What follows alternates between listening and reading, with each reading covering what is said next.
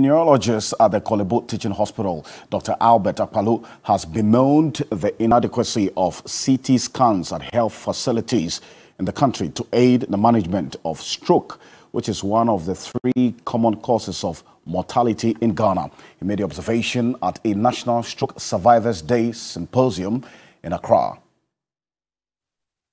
Stroke is one of the nerve conditions with risk factors such as smoking, hypertension, alcoholism, high cholesterol, physical inactivity, diabetes, among others.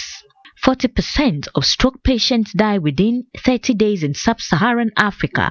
The disease prevalence is now high among the youth in Ghana.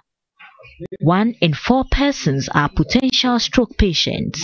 We're having more strokes in young people less than 55 years of age, so that is bad news. We don't have a CT scan in every region. So Northern region, maybe Tamale, 1. All the new regions, none.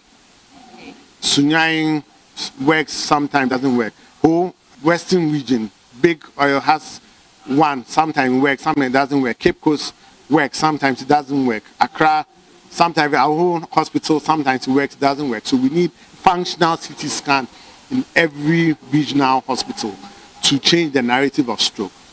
14-year-old Caleb suffered a stroke at the age of 3.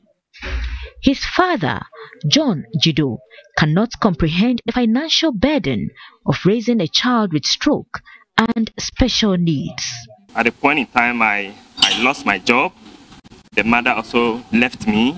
I had to do everything by myself. There was a time I thought of putting poison in the food so that both of us would just eat and then any day. Anytime we go, we spend about 150 cedis on speech, OT, and physio. So it got to a time I couldn't take him there again because they were recommending 3 visits in a week, which will cost about 600 cedis every week, which I cannot afford. President of the Stroke Association Network Ghana, Dr. Benjabuni, is advocating stroke units at every district hospital. At least 1 stroke unit in each district.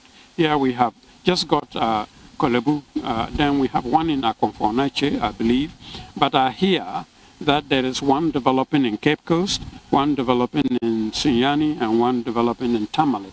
But these should have already been in operation. What about all those people suffering stroke in these regions? They just hide them at home until they die.